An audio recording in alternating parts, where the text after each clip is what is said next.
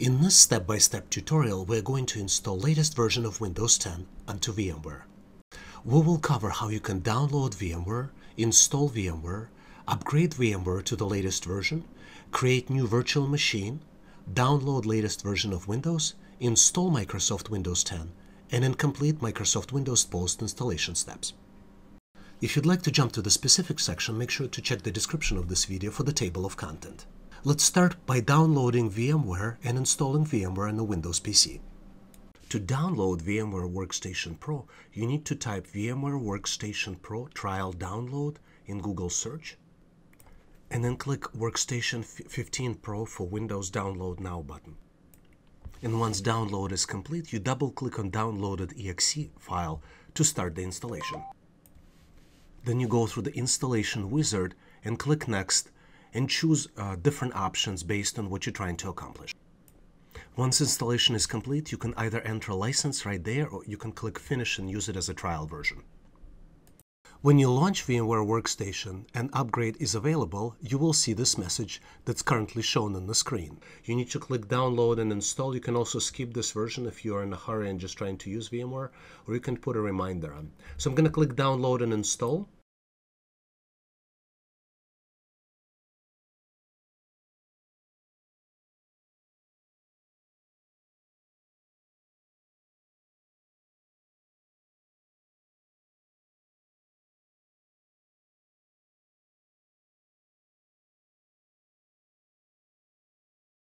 Once download is complete, VMware launches the wizard, and we go step by step through the wizard.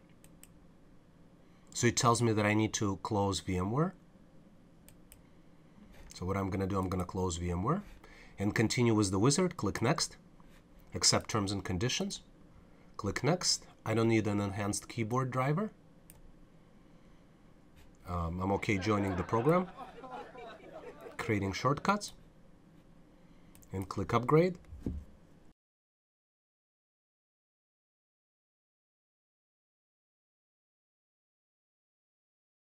And once install is complete, we'll just click Finish. In this tutorial, we're going to create new VMware Workstation Pro virtual machine and then install Microsoft Windows 10. In the first menu that's presented to you when you launch VMware, we'll create a new virtual machine. And here we're going to pick a custom option. On this screen, you can pick hardware compatibility. You should consider choosing different options, but I'll choose the latest workstation, VMware 15, and click Next. Here you can choose from installer disk, if I would have a DVD, or installer disk image, or choose an option. I'll install the operating system later, and this is the option I'm going to choose. Here I'll pick Microsoft Windows, because this is going to be the guest operating system I will be installing, and I will here choose Windows 10 x64. And here you give a name. It doesn't matter which name you will choose. And you would need to pick a spot where you will be installing. This is where the large files will be created. So if C drive is not the right place, you can probably pick a different place. Maybe D drive if you have a bigger drive, depending upon your hardware configuration. I'll leave the virtual machine name as default, Windows 10 x64, and leave the location default as well. Here you have to choose BIOS versus UEFI and define if you would like to do a secure boot. I'll click keep a default option, UEFI, a newer version of BIOS. And I'm not going to choose secure boot. Number of processors, the best practice for VMware is just to use one processor. You can use more than one processor, but it's typically not recommended if you're running multiple virtual machines. Depending upon your configuration, you might have challenges if you choose more than one processor. So one processor and 2 cores is a good configuration. I'm going to click Next. Here you choose the amount of memory. The good amount is 2 GB. If you're planning to run a lot of applications on this virtual machine, you might consider having 4 GB, and this is how you choose and configure and switch between options. Another thing to keep in mind, you can always change it later, so it doesn't matter what you choose initially, because memory is something you can change later in VMware. Here you choose how the virtual machine will be connected to the network. This is the best default option. Use network address translation. Typically it works the best. And this is the SCSI controller type, so I'll just choose a default option. This is the only option I can choose, LSI Logic SAS. And I'll choose SCSI. This is the fastest hard drive platform, and it's the default option as well, so I'll keep it there. Here you would need to choose how your hard drive data, drive C, will be stored, or maybe additional drives that you will be creating for the virtual machine. Here you choose the size. I typically recommend storing a virtual disk as one single file because that's the fastest performance. But selecting the bottom option gives you more choices if, for example, your operating system doesn't support files larger than 4 gigabytes, or your USB system, which is not the case anymore. It used to be. So I would not recommend selecting this option because that's slower performance. So keep all your hard disk as one file. Here you choose the name of the file and you browse for the location. We'll just choose a default, Windows 10 x64 VMDX. By default, it creates small file, but then it grows as Windows or any applications, or you add more files into the operating system. And then we'll click Finish. This are the kind of the summary of everything that you've done: name, location of the files, version of operating system. This is compatibility for virtual machine files and hard disk files, even though I believe hard disk files, VMDX files, are compatible. I'll click Finish. And what we have now, we have a new virtual machine created under my computer. It shows all this configuration in this interface. We can close this window because also it shows each virtual machine as a separate tab here. What we can do now, we can power on this virtual machine, and we can also go and modify settings if necessary, if we change something. And remember, I told you that memory you can change later. As a next step, I'm going to download Microsoft Windows ISO file. That's the installer for Windows operating system. You always want to choose the latest, so you go to Google and we type download Windows ISO in Google search, and this is the first link that pops up. We will click and download tool. We need create Windows 10 installation media. So you need to download the tool, and it will allow you to create the ISO file. So you click download the tool, and then you click on the tool itself, launch it.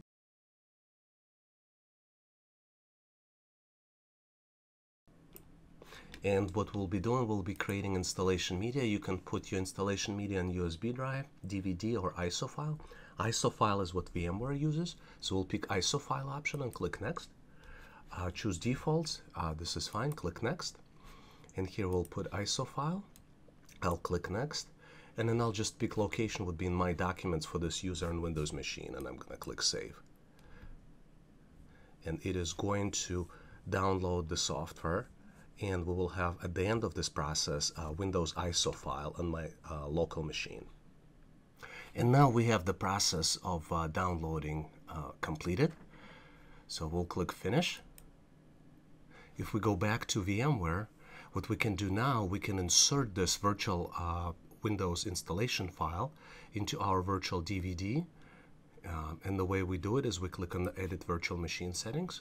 We click on CD DVD SATA, and here we choose Use ISO File Image option and click Browse. And what we have here in the Documents, if we go to Documents, this is the Windows ISO file that I just downloaded.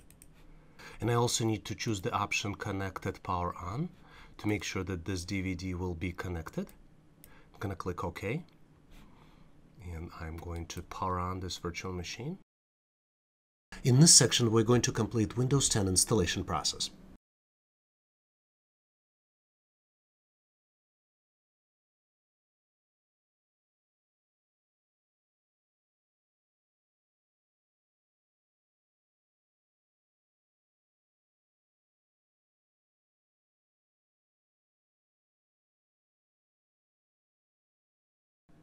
So I had to click microphone mute button here to continue the process. And we'll choose region United States. Keyboard layout for United States, US. We're not going to add any additional layouts, so we're going to skip this, additional layout options. Here we will not be signing in with Microsoft accounts. Instead, we'll create local accounts. So we'll choose option domain join instead. And here we'll create a user ID for our PC. And then we'll set up security questions. We'll accept Cortana as a personal assistant, or you can decline. For VMware, it might be hard with hardware because we have to have a special hardware to do it. So I'm going to decline. So you choose this to support Microsoft program. We'll choose default privacy settings. So we are done here, but you see my screen is rather small, and I do not have a driver that fits screen well. So what we're going to do, and there are some other limitations, I'm pretty sure if I try networking connection it wouldn't work. So what needs to happen, we need to install VMware tool, which will update all the drivers. And you see VMware conveniently downloaded all the tools for us. We just need to click install tools. And what's going to happen is it will insert downloaded ISO file for VMware tool that it downloaded into the D drive. And we just need to click File Explorer here. And if we go to the D drive, we just need to go to this PC. And this is D drive, VMware tool. We'll just click Setup 64, confirm, click Yes, and it will trigger the VMware tool installation process. I'll just go through the wizard and choose default options, typical installation. Click Install. And we click Finish, and after restart, we should see much better resolution and all the features of VMware working much better and much more integrated with latest version of Windows. And looks like we need to go to VMware View, and we can choose option Feed Guest Now. And now our resolution fits the guest window, and that was possible because we installed VMware tools. Let's quickly go back to the host operating system, and we will click on the Documents, Virtual Machines. And what you can see here in virtual machines, this is our virtual machine that we've created, a Windows 10 x64, and this is where all the files are located.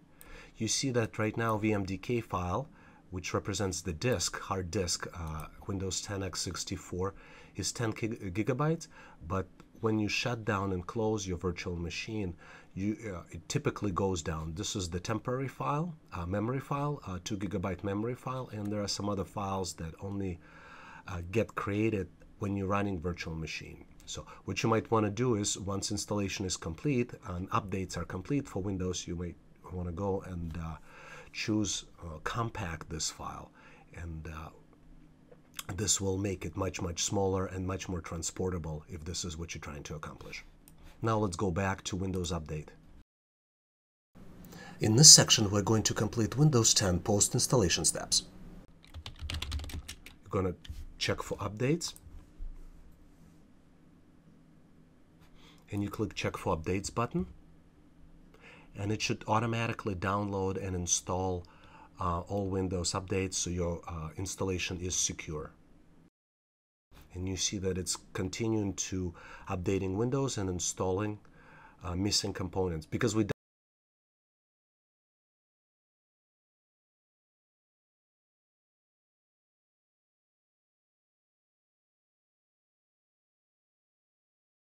once we log in and go back to check for updates,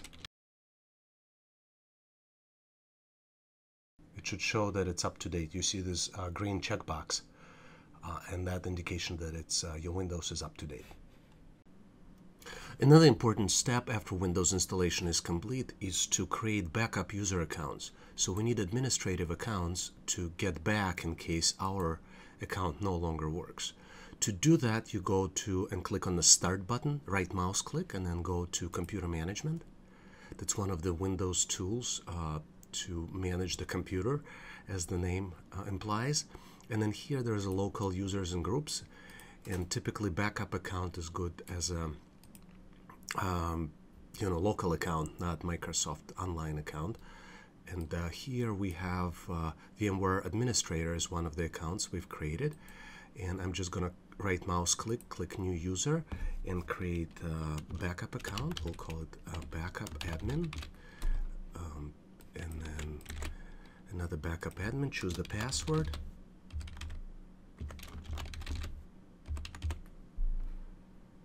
and then we're not gonna ask user to change password on the next logon. Instead, we're gonna say password never expires, and then we'll click Create.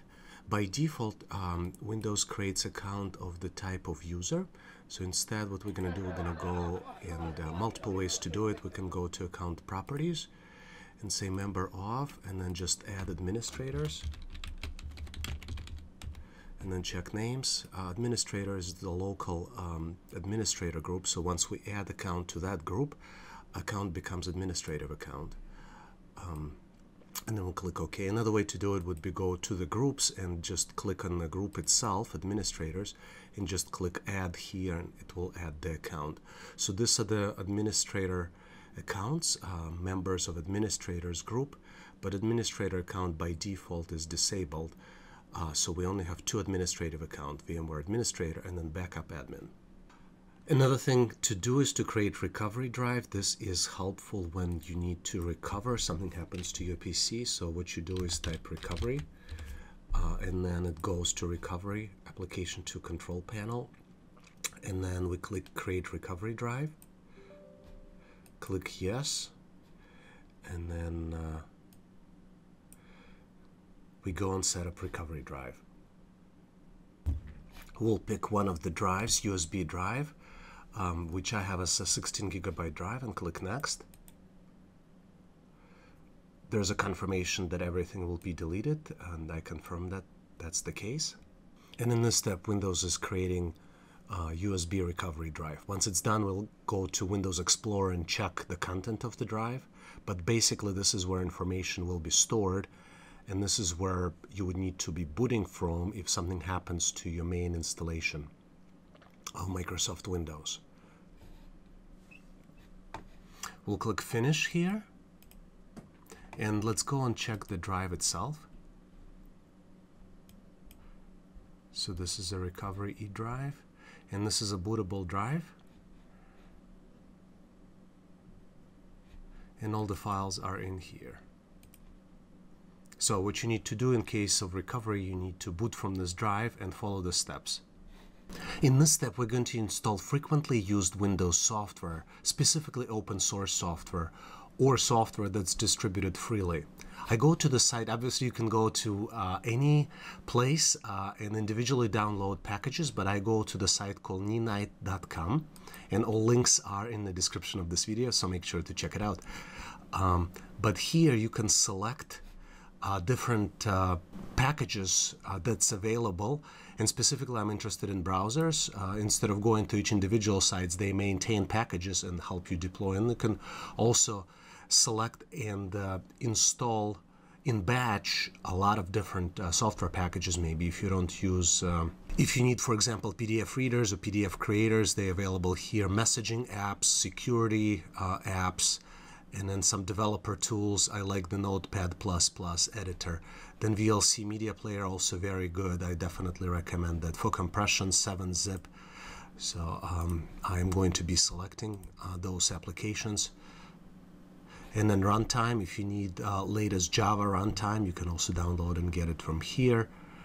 And some clients for Evernote, that's also helpful if you're using the tool. And a lot of other tools based on your selection. Once you've selected everything that you need, you go to Get Your Ninite, and I clicked Run. I trust this site. It prompts me again and goes through the installation process. And now installation is complete. We're going to click Close here. And if we go to the Start menu and, for example, type Firefox, Firefox is available. That's my favorite browser that I use. And then Chrome should also be available.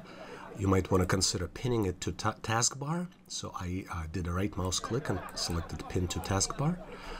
And another way to do it is just to go and look at all the apps, and you see recently added applications. And if you scroll down, you see recently added applications. You can expand and you will see all recently added applications that we've just selected and downloaded. If you like the content, please make sure to click the like button and share with your friends. Also, there's tons of information in the description of this video. Make sure to check it out. Make sure to check out my other relevant videos and subscribe to my YouTube channel. We have a lot of great stuff planned in the pipeline, and I don't want you to miss any of it. And if you'd like to get notified about all the new stuff that are coming out, make sure to subscribe to my email list as well. All links are here on the screen. Make sure to click to stay in touch. Thanks again for watching.